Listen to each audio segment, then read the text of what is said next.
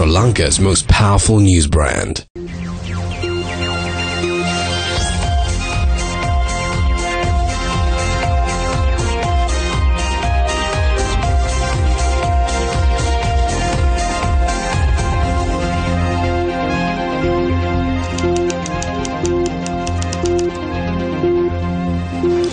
வணக்கம். எழுந்திருப்பது இலங்கையின் முதல்தர செய்தி வழங்க நியூஸ் ஃபர்ஸ்ட் இரவு 8 மணி பிரதான செய்தி அறிக்கையுடன் உங்களுடன் இணைந்திருக்கும் நாங்கள் ஜூடின் சிந்துஜன், லாஸ்லியா மரியனேசன். விரிவான செய்திகளுக்குள் செல்லும் முன்னதாக முதலில் இன்றைய தலைப்புச் செய்திகள். பாகிஸ்தானில் இருந்து 40,000 மெட்ரிக் டன் உரம் இலங்கைக்கு. ஸ்ரீலங்கா சுதந்திர கட்சியின் எதிர்கால தலைமைத்துவம் யாருக்கு? මේ පක්ෂයේ සභාපතිකම මගෙන් පස්සේ මගේ පවුලේ කෙනෙකුට නෙවෙයි, මේ පක්ෂයේ සභාපතිකම මගෙන් පස්සේ ඔබටයි කියන එක මම බොහොම පැහැදිලිව ඔබට මෙහිදී මතක් කරනවා. கிரிக்கெட்டை மேம்படுத்தும் மற்றொரு திட்டம். ඇයි අපිට මෙහෙම වෙලා තියෙන්නේ? අපි තරග ජයග්‍රහණය කරද්දී, අපි හොඳට සෙල්ලම් කරද්දී අපේ සැලැස්මවල් අපි ක්‍රියාවට නැංගුවේ නැහැ. මුරලිදරල්ලා එහෙම සංගක්කාරලා එහෙම ජයසූරියලා හැමදාම බිහි වෙන්නේ නැහැ. 122 நாடுகளுக்கு வழங்கப்பட்ட வரி சலுகையை நீடிக்காமல் இருப்பதற்கு அமெரிக்கா தீர்மானம். தூய அரசியலை முன்னெடுக்க ஜனாதிபதியின் கரங்களை பலப்படுத்துமாறு ஐக்கிய மக்கள் சுதந்திர முன்னணியின் வேட்பாளர் உமா சந்திரா பிரகாஷ் வேண்டுகோள். தூய்மையான அரசியலை முன்னெடுக்கும் பொருட்டு ஒரு வாள் கொண்டு தேவையற்ற சக்திகளை அழிக்க நினைப்பதாக. ஆகவே ஜனாதிபதியுடைய அந்த நல்லெண்ணத்திற்கு வலுச்சேர்க்கும் முகமாகவும் சேவை வலுப்படுத்த வேண்டும். 40,000 மெட்ரிக் டன் யூரியாவை விரைவாக இலங்கைக்கு அனுப்புவதற்கு பாகிஸ்தான் பிரதமர் வாக்குறுதி அளித்துள்ளதாக ஜனாதிபதி மைத்ரிபால சிறிசேன தெரிவிப்பார். சுகததாச உள்ளக விளையாட்டரங்கில் இன்று நடைபெற்ற உள்ளூராட்சி மன்ற வேட்பாளர்களின் மாநாட்டில் கலந்து கொண்டு அவர் இதனை தெரிவித்துள்ளார்.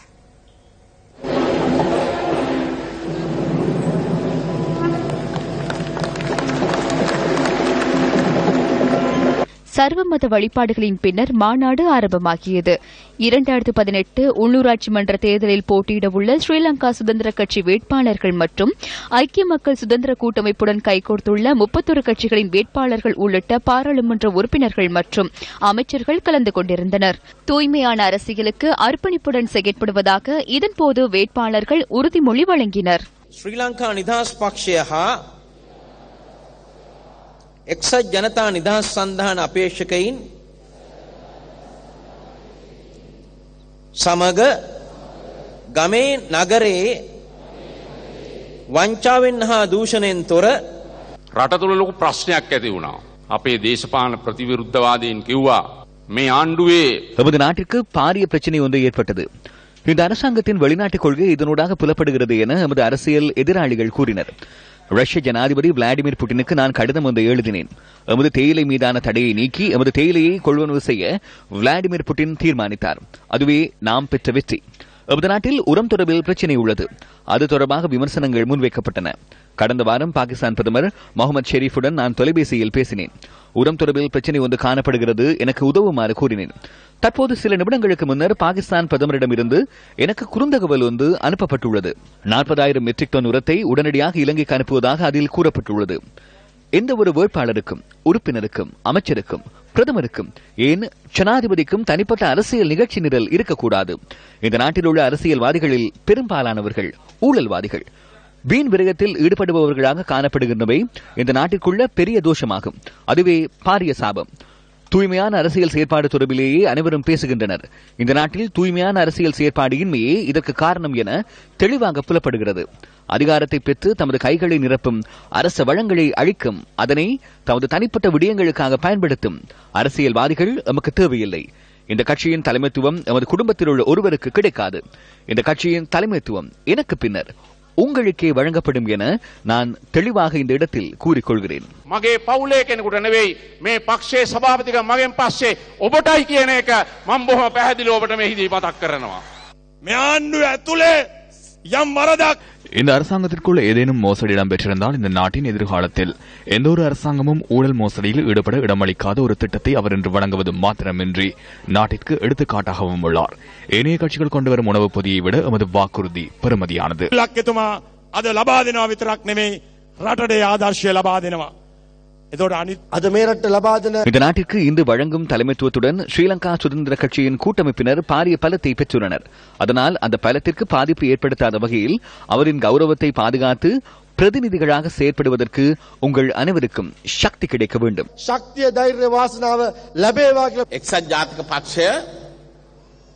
பழைய தேர்தல் முறையில் இதனை முன்னெடுப்பதற்கு ஐக்கிய தேசிய கட்சியினர் முயற்சித்தனர்.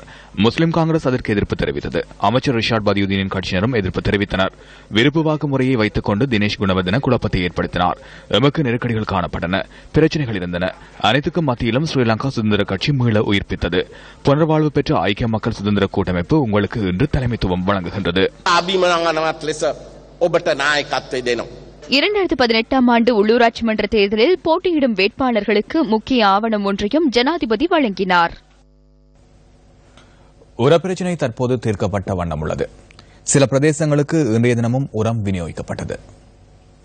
புலனறுவை லங்காபுர புலத்திசிகம கமநல சேவைகள் மத்திய நிலையத்திற்கு உரத்துடனான 2 லொரிகள் இன்று வருகை தந்தன.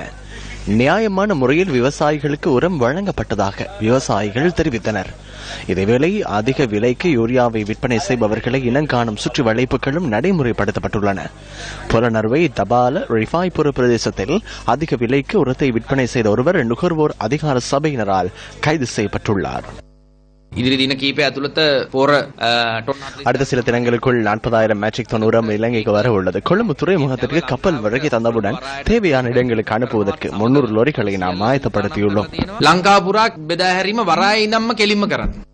தூய அரசியலை முன்னெடுக்க ஜனாதிபதியின் கரங்களை பலப்படுத்துமாறு ஐக்கிய மக்கள் சுதந்திர முன்னணியின் வேட்பாளர் உமா சந்திரா பிரகாஷ் வேண்டுகோள் விடுத்துள்ளார். அண்மையிலே கௌரவ ஜனாதிபதி மைத்ரிபால சிறிசேன அவர்கள் சொல்லியிருக்கின்றார்கள், தூய்மையான அரசியலை முன்னெடுக்கும் பொருட்டு ஒரு வாள் கொண்டு தேவையற்ற சக்திகளை அழிக்க நினைப்பதாக.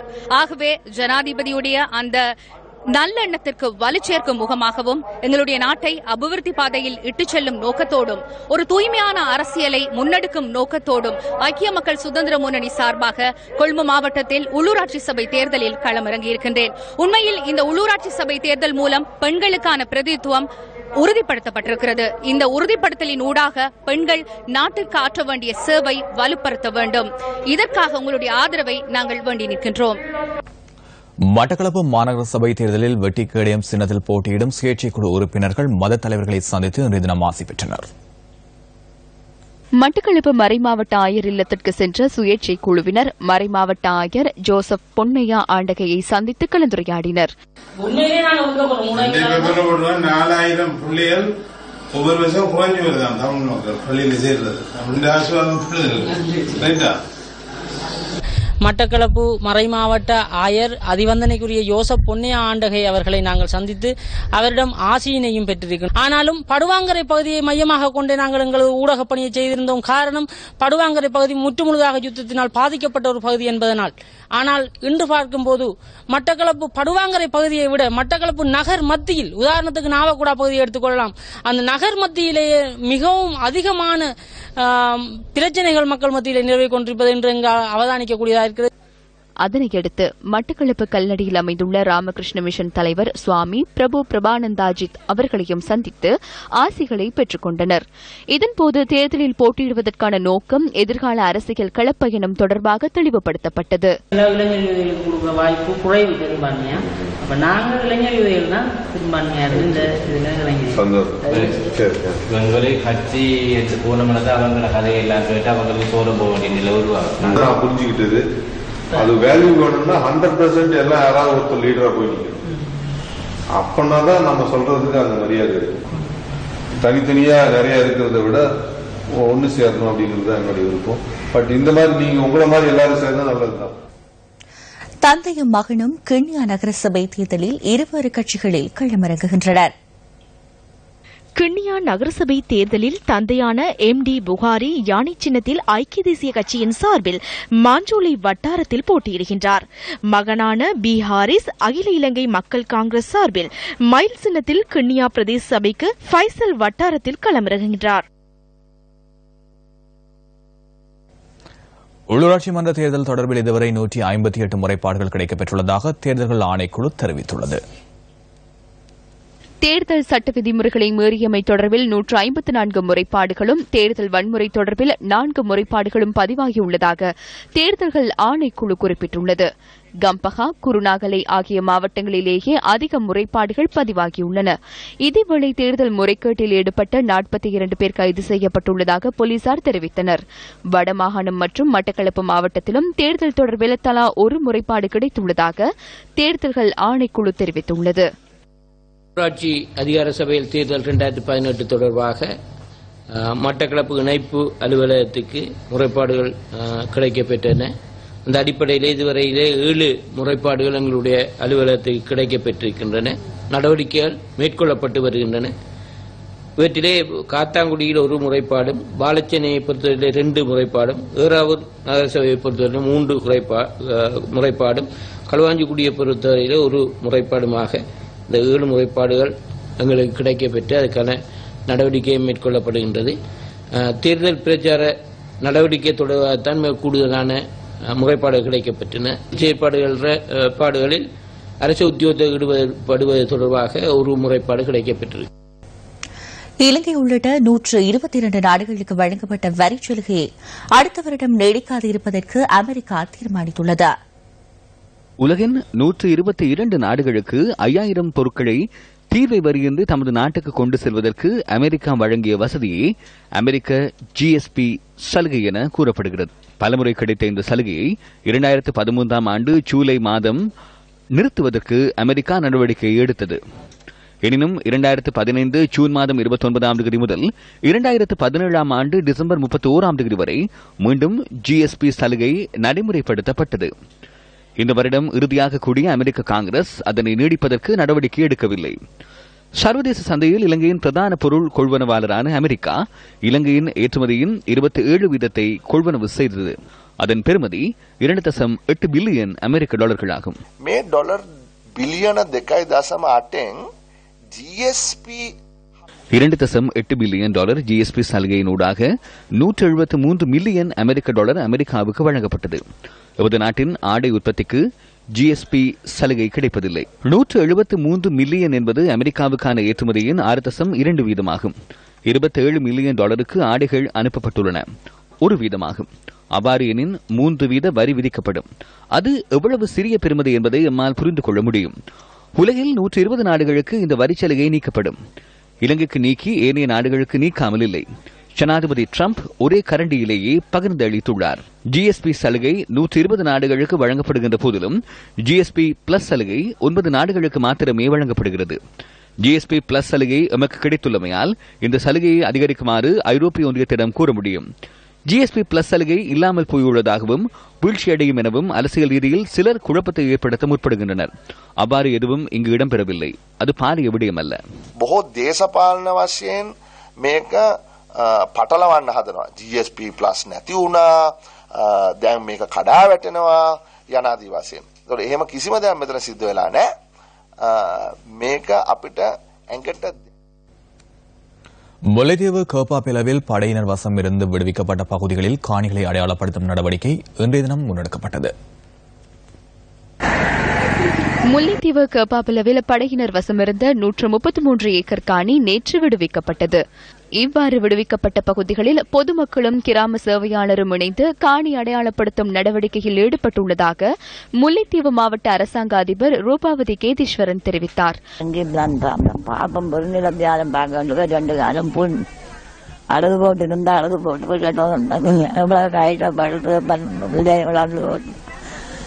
எங்களோட காணிகளுக்கு பின்னால நிறைய கல்லுகள் பறிச்சு ஏற்றி கிடக்கு. இப்போதைக்கு நாங்கள் எங்களோட காணிகளுக்கு பிரயோசனமான வேலை இந்த தோட்டங்கள் செய்யலாம் போல எங்களோட காணி இப்ப செய்யல. அதை அந்த அளவுக்கு அவையில் இந்த கல்லுகளை பார்த்து பறிச்சு எங்களோட காணிகளுக்கு வச்சு தான் ஏற்றி இருக்கிற போட அந்த கிணறு கொஞ்சம் சேதம் அடைஞ்சிட்டு கிணறு தண்ணி ஒன்றும் பெருசா பாவனைக்கு இப்ப எடுக்கலாது. எங்களுடைய காணியில் இருந்த எங்களுடைய பழைய வீட்டுடன் அவர்களுடைய ஒரு நாங்கள் வாழ்வதற்கு பொருத்தமற்ற ஒரு வீடு இருக்கின்றது. அதே இடத்திலே நாங்கள் பாவிக்கப்பட்ட மலசலகூடம் கிணறுகள் அழிக்கப்பட்டிருக்கின்றன. வீடு பிரச்சனையில வீடு இருக்குது, வேலி முன் வேலி ஒன்றும் இல்ல, நின்ற பணிகள் எல்லாம் இருக்குது. ஆனால் நாங்கள் குடியிருந்த வீடு இன்னும் விடப்படையில் நிரந்தர காணிக்கு வராமல் இப்ப நாங்கள் புளியம்பகுனையில குடிய வந்திருக்கிறோம். தென்னம்பிள்ளையோட எங்கட காணி இருக்குது. அவருக்கு கண்ணு மேலாது. நாங்கள் தண்ணி ஊத்தி வளர்த்த காணி. நாங்கள் இன்றைக்கு கத்தி கொண்டு நாங்கள் இந்த ரோட்டளவில் இருக்கிறோம். அங்கால பக்கம் விட்டது எங்களுக்கு சந்தோஷம் தான். ஆனா எங்கட பக்கம் பெரிய வீடுகளும் இல்லை. ஆனா எங்கட பக்கத்தையும் சேர்த்து விட்டுருக்கலாம். இஞ்சால கரக்கடையாக நாங்கள் மாடுகளும் இல்ல, குழந்தைகள் கூடி ஏம்பாளிக்குதல், சின்ன பிள்ளைகள் கூடி கேட்கலாம். அவைய டோக்கனை கொடுத்து அனுப்புவோம். நம்ம எங்கட காணிக்கு பக்கம் நாங்க போறது இல்லையோ, வேற பிள்ளைகள் பண்ணுமோ, சின்னனுங்கள் 10-9 வயசுல போன புள்ள கேக்குதே, நம்ம நாங்க போக கூடாதோ. இந்த 10 மாதம் நாங்கள் தெருவில் இருந்து எங்கட காணிகளுக்கு போக இல்லாத ஒரு தன்மையில நாங்கள் இன்றைக்கும் இந்த ரோட்டில் இருக்கிறோம். அதே கட்டத்துல லோனுகள் சொல்லி கணக்கு எடுக்கப்பட்டு நாங்கள் லோனுகளால் துன்பப்பட்டு கொண்டிருக்கிறோம். ஏன் இவ்வளவு எங்களுக்கு அடிப்படை தேவை. எங்கட சொந்த இடங்களுக்கு விட்டுருந்தா நாங்கள் தேங்காயோ மாங்காயோ எல்லாம் இந்த விலைக்கு வேண்டித்தான் சமைச்சு சாப்பிடுறோம். அதே கட்டத்தில் எங்கட புள்ளிகளை கூடி டீசன்களுக்கு ஒன்றுக்குமே விடையில்லாத ஒரு துன்பத்துல நாங்கள் இந்த ரோட்டில் காத்திருக்கிறோம். என்னண்டா நேற்று விழாட்டியில் நான் என் உயிரை விடணும், நான் இருந்தேன் துன்பப்பட மாட்டேன். என் இடத்துக்கு புள்ளிகளும் இல்லை, என் பொருள் பண்டம் இல்லை, மாடுகள் 200-300 மாடுகள் இல்ல, வீடு கனாலறையில வீடு இருந்தது ஒன்றும் இல்லாமல் எல்லாம் முடிச்சு அழிச்சு. முல்லைத்தீவு மாவட்டத்தில் இதுவரை சுமார் 424 ஏக்கர் காணி விடுவிக்கப்பட்டுள்ளதாக மேல்குடியேற்ற அமைச்சு தெரிவித்துள்ளது. பிலக்குடியிருப்பில் 7 ஏக்கர் காணி விடுவிக்கப்பட்டுள்ளது. இதேவேளை கேப்பாப்பிலவில் 3 கட்டங்களாக முறையே 42, 242, 133 ஏக்கர் காணி விடுவிக்கப்பட்டுள்ளதுடன் 55 ஏக்கர் காணி இன்னும் விடுவிக்கப்படாதிருப்பதாக மேல்குடியேற்ற அமைச்சு தெரிவித்துள்ளது. தனது பெயரை இழுத்து கட்சிகள் சார்பிலும் தனிப்பட்ட வேட்பாளர்கள் சார்பிலும் நன்மைகளை பெற பலர் எத்தனிப்பதாக வடமாகாண முதலமைச்சர் தெரிவிப்பு. பாடசாலை கிரிக்கெட்டை மேம்படுத்தும் மற்றொரு திட்டம்.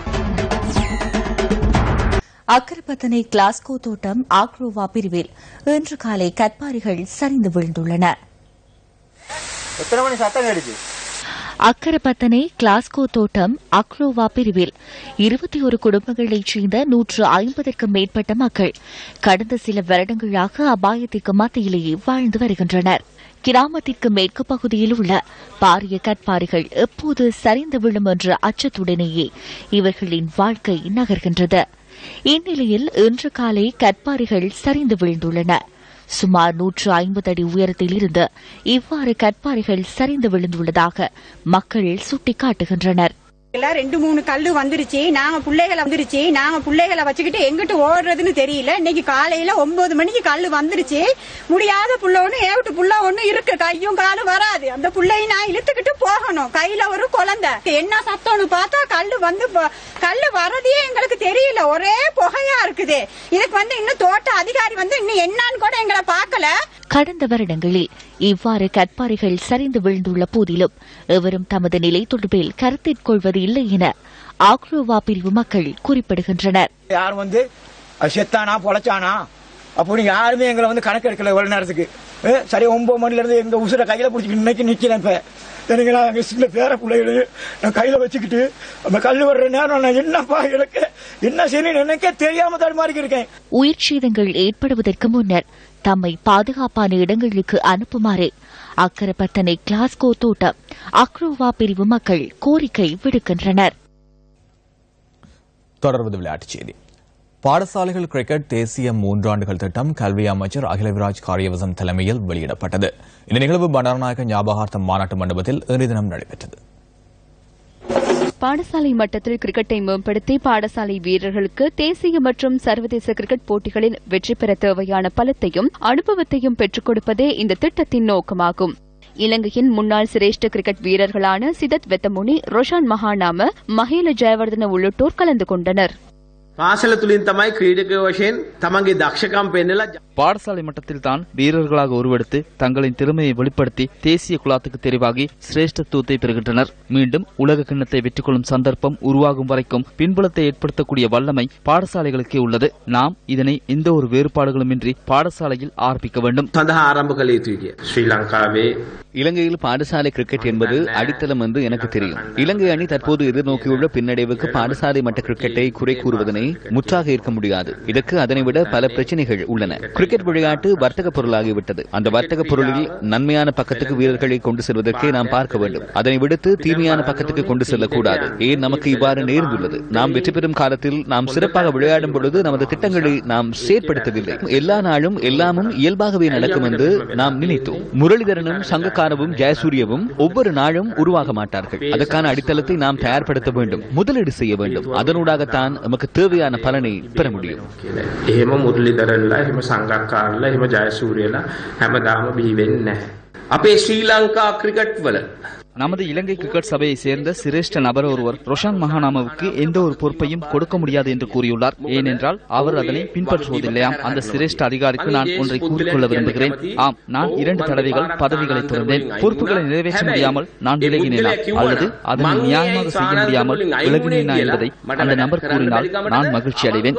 இலங்கை 19 வயதுக்குட்பட்ட கிரிக்கெட் அணி 19 வயதுக்குட்பட்ட உலக கிண்ண தொடரில் விளையாட உள்ளது. இலங்கை கிரிக்கெட் சங்கத்தின் மூவர் அந்த குழாத்துடன் பயணிப்பதற்கு என்னால் இணங்க முடியாது. அதனை விட மேலும் ஒரு வீரரோ அல்லது பயிற்றுனரோ அந்த குழாத்துடன் பயணித்தால் அது சிறப்பாயிருக்கும். இறுதி 6 மாதங்களில் ஊழல் ஒழிப்பு குழு அதிகாரிகள் இலங்கைக்கு வந்துள்ளனர். ஆகவே பிரச்சனை இல்லை என்றால் அவர்கள் ஏன் இலங்கைக்கு வருகிறார்கள் என்று சிந்தித்து பாருங்கள்.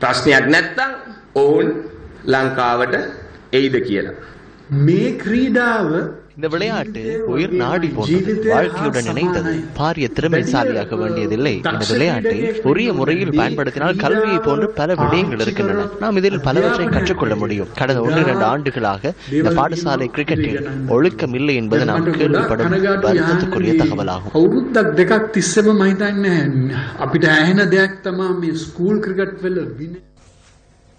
எதிர்வரும் உள்ளூராட்சி மன்ற தேர்தலில் தமிழ் தேசிய கூட்டமைப்பு சார்பில் யாழ் மாவட்டத்தில் போட்டியிட உள்ள வேட்பாளர்களுடனான சந்திப்பு இன்று இடம்பெற்றது. பெண்களுடைய பங்களிப்பு வாக்களிப்பதில் நாங்கள் ஆண்கள் எல்லோருமாக உற்சாகமாக அவர்களை வாக்களிக்க செய்கிறோமே தவிர அவர்கள் பிரதிநிதிகளாக வருவது சமுதாயத்தில் 53% பெண்களாக இருப்பது, அவர்கள் இப்பொழுது கல்வி கற்றவர்களாக வளர்ச்சி பெற்றவர்களாக குடும்பத்திலும் சமுதாயத்திலும் மிக முக்கியமான பங்கை வகிப்பவர்களாக இருக்கின்ற காரணத்தினாலும் 25% என்பது போதாது. இந்த தேர்தலை பொறுத்தமட்டில் நிச்சயமாக தமிழ் தேசிய கூட்டமைப்பு ஒரு தனிப்பெரும் கட்சியாக வரப்போகிறது என்பதிலே எனக்கு எந்த விதமான சந்தேகமும் கிடையாது. அப்போது இந்த கட்சிகள் இந்த வாக்குகளை சிதறடித்து தமிழ் தேசிய கூட்டமைப்பின் அந்த பலத்தை உடைப்பதால் அவர்கள் அடையக்கூடிய பலனும் ஒன்றும் கிடையாது. ஏனென்றால் அவர் முழுமையாக அவர்களை பொறுத்தமட்டில் நான் நம்பவில்லை அவர்கள் முழுமையாக ஒரு சபையை வென்றெடுப்பார்கள் என்று. இதிலே நஷ்டமடைய போகின்றவர்கள் தமிழ் மக்கள் தான். இடைக்கால அறிக்கையை நாங்களும் முழுமையாக ஏற்றுக்கொள்ளவில்லை. ஆகவே இந்த இடைக்கால அறிக்கை தான் அரசியல் அமைப்பாக வரப்போகிறது என்பது அல்ல. எங்களுடைய பிரதேச விடயங்கள், அபிவிருத்தி விடயங்கள் சம்பந்தமாக நாங்கள் கரிசனை காட்டவில்லை என்ற ஆதங்கம் இருக்கிறது. அதிலே அதிக அளவு உண்மையும் இருக்கிறது. தென்னிலங்கையிலே யார் நாட்டினுடைய தலைவர் என்பதை இந்த உள்ளூராட்சி மன்ற தேர்தல்கள் நிர்ணயிக்கும் என்று எதிர்பார்க்கிறார்கள். அந்த அளவுக்கு உள்ளூராட்சி மன்ற தேர்தல் முக்கியத்துவம் பெற்றிருக்கிறது. 2 வருட காலத்தில் அரசியல் தீர்மானங்கள் சரியா அரவாசி தூரம் வந்திருக்கிறோமே, இருக்கிறத படிச்சு பாருங்க. நிறைவு வரும் என்று நானும் சொல்லவில்லை, சரி வரும் என்று நான் சொல்லவில்லை. ஆனால் சரி வரும் என்ற நம்பிக்கையோடு நாங்கள் செயற்படாவிட்டால் கடைசி வரைக்கும் சரி வராது. அதனால்தான் அவர் வழிபடத்தில் கொண்டுள்ள இல்லை. அந்த நம்பிக்கையோடு செயற்படுகிறவர்கள் தான் இருக்க வேண்டும். இது நிறைவேறும், இது நடைபெறும். நாங்கள் நடைபெற வைப்போம், இதிலே நாங்கள் வெற்றி பெறுவோம் என்று உறுதியாக நம்பி நாங்கள் செயற்படாவிட்டால் அது நடக்காது. ஆனபடியால் அந்த நம்பிக்கையோடு நான் உங்களுக்கு சொல்கிறேன். அந்த நம்பிக்கைக்கான ஆதாரம் அரைவாசி கால தூரத்திலே வந்திருக்கிற இடைக்கால அறிக்கை. தயவு செய்து படித்து பாருங்கள். அதில் நிறைவு வரும் என்று எவரும் ஆர்வம் சொல்ல முடியாது. ஆனால் நாங்கள் தவறிழைத்தோம், அதிலே நான் நினைக்கிறேன், நாங்கள் தவறிழைத்தோம் கொண்டு இருக்கக்கூடாது. பூக்கடைக்கு விளம்பரம் தேவையில்லை. அந்த வகையிலே தமிழ் தேசிய கூட்டமைப்புக்கு அதிக விளம்பரம் தேவையில்லை என்று சிலர் நினைக்கிறார்களோ தெரியாது. ஆனால் இந்த காலத்திலே கொஞ்சம் விளம்பரமும் வேண்டும். விலகிச் சென்றிருக்கின்ற எங்களுடைய சகோதரர்களை இதற்குள்ளே நாங்கள் கொண்டு வர வேண்டியது மிக முக்கியமான கடப்பாடாகும். எங்களுடைய கருத்துக்கு மாறான கருத்துக்களை இப்பொழுது உள்வாங்கி இருக்கின்றவர்கள் தொடர்பாக நீங்கள் அதிகூடிய அக்கறை எடுக்க வேண்டும். இங்கே தலைவர்களை இந்த முகநூலில் தாக்குகின்றார்கள். இங்கே இதில் இருப்பவர்கள் 50 வீதமானுக்கு மேலோர் இந்த முகநூலில் நிச்சயமாக இருப்பீர்கள். யாரும் உங்களை அடையாளப்படுத்தவில்லை இதுவரைக்கும். இன்று கட்சிக்கு வந்துவிட்டீர்கள், அரசியலுக்கு வந்துவிட்டீர்கள், இனி உங்களை அடையாளம் காட்டத்தான் வேண்டும். இந்த ஐக்கிய தேசிய கட்சியும் ஸ்ரீலங்கா சுதந்திர கட்சியும் தாங்கள் வந்தால் கூடுதலான அபிவிருத்தி செய்யலாம் என்ற ஒரு மாயையை தோற்றுவிக்கின்றார்கள். அதற்கு ஏற்றாற்போல இங்கே ஐக்கிய தேசிய கட்சியும் ஸ்ரீலங்கா சுதந்திர கட்சியும் இருவருக்கு 200 கோடி கொடுத்தது. அதை வைத்து அதுவும் இந்த நேரத்தில் கொடுத்து அவர்கள் இப்போது ஒவ்வொரு இடத்துக்கும் நடந்து முடிந்ததா என்று போய் பார்க்கின்றார்கள். ஒன்று சொல்றார்கள், இந்த சரியான வீரம் வேற ஆற்றல் உள்ளவர்கள் தெளிவானவர்களை தெரிவு செய்ய வேண்டும். இப்ப எனக்குள்ள கேள்வி உங்களுக்கு வேறையாக கேட்கிறேன். இப்ப இந்த தகவல்கள் இல்லாதவர்கள் யாராவது இருந்தால் அல்லது அப்படி இல்லாதவர்களை தமிழ் தேசிய கூட்டமைப்பு உங்களை தெரிவு செய்திருந்தால் தயவு செய்து கையொத்தி போட்டு நீங்கள் வெளியில போகலாம். நாங்கள் தெரிவு செய்த அத்தனை பேரும் இங்கே இருக்கிறவர்கள், இனி பின்னேறம் வருகிறவர்கள், ஏனைய மாவட்டங்களிலே இருக்கிறவர்கள், எல்லா தகுதி வாய்ந்தவர்கள், அறிவுள்ளவர்கள், ஆற்றல் உள்ளவர்கள், மக்களை புரிந்து கொள்ளவர்கள், உள்ளூராட்சியை தெரிந்து கொண்டவர்களைத்தான் நாங்கள் தெரிவு செய்திருக்கிறோம். அவர்களுக்கு வாக்கு போடாம இன்னொரு ஆட்களுக்கு வாக்கு போடான்னு சொல்றது விளங்க முடியாத ஒரு கருத்தாக இருக்கிறது. தனது பெயரை எடுத்து கட்சிகள் சார்பிலும் தனிப்பட்ட வேட்பாளர்கள் சார்பிலும் நன்மைகளை பெற பலர் எத்தனிப்பதாக வடமாகாண முதலமைச்சர் சி வி விக்னேஸ்வரன் தெரிவித்துள்ளார். எதிர்வரும் வடமாகாண சபை தேர்தல் பற்றி தான் எவ்வித முடிவும் எடுக்காமலேயே சின்னம் பற்றிய கருத்துக்கள் வெளிவருவதாக வடமாகாண முதலமைச்சர் சி வி விக்னேஸ்வரன் விடுத்துள்ள அறிக்கையில் தெரிவிக்கப்பட்டுள்ளது. ஊழலற்ற நேர்மையான தகைமையுடைய மக்களை நேசிக்கும் வேட்பாளர்களுக்கு வாக்கினை வழங்குமாறு தான் ஏற்கனவே கோரியுள்ளதாகவும், ஏற்கனவே அரசியல்வாதிகளும் அரசியலும் புகுந்து கூட்டுறவு சங்கங்களை சின்ன பின்னமாக்கியதாகவும் அந்த அறிக்கையில் குறிப்பிடப்பட்டுள்ளது. தான் இதுவரையில் வடமாகாண சபை தேர்தல் பற்றியோ கட்சி சின்னம் பற்றியோ சிந்திக்கவில்லை எனவும், தமிழ் மக்கள் பேரவையின் கருத்துக்களுடன் ஒத்த கருத்துடையவர்களை மதிப்பதாகவும் வடமாகாண முதலமைச்சர் விடுத்துள்ள அறிக்கையில் சுட்டிக்காட்டப்பட்டுள்ளது. கிளிநொச்சி கிளாலியில் இடம்பெற்று வரும் மண்ணகழ்வை தடுக்குமாறு வலியுறுத்தி பொது அமைப்புகளால் இன்று மகஜர் ஒன்று கையளிக்கப்பட்டுள்ளது. பச்சிலைப்பள்ளி பிரதேச செயலாளர் மற்றும் படை போலீசாருக்கும் பொது அமைப்புகளால் மகஜர் கையளிக்கப்பட்டுள்ளதாக எமது பிராந்திய செய்தியாளர் தெரிவித்தார். கிளாலி பகுதியில் தொடர்ச்சியாக குளங்களில் மண் அகழப்படுகின்றமையினால் வீடுகளில் உள்ள கிணறுகளின் நீர் உவர்த்தன்மை அடைவதாகவும், இதன் காரணமாக மணல் அகழ்வினை தடுக்குமாறும் கோரி மகஜர் கையளிக்கப்பட்டது. கிளாலி பகுதியில் மண் அகலப்படுகின்றமைக்கு எதிர்ப்பு தெரிவித்து 40 வயதுடைய திருச்செல்வன் ராஜேஸ்வரன் என்பவர் கிளாலி பொதுநோக்கு கூட்டுறவு சங்க கூரை மேலேறி 2 நாட்களாக ஆர்ப்பாட்டத்தில் ஈடுபட்டிருந்தார். வடமாகாண கிறிஸ்துமஸ் நிகழ்வு வடமாகாண ஆளுநர் தலைமையில் நேற்றிரவு நடைபெற்றது. இந்த நிகழ்வின் போது வடமாகாண ஆளுநர் தமிழில் பாடல் ஒன்றையும் பாடினார். அந்த தகவலுடன் நியூஸ் ஃபர்ஸ்ட் இன்றைய தினத்திற்கான 8 மணி பிரதான செய்தி அறிக்கை நிறைவுக்கு வருகிறது. வணக்கம். வணக்கம்.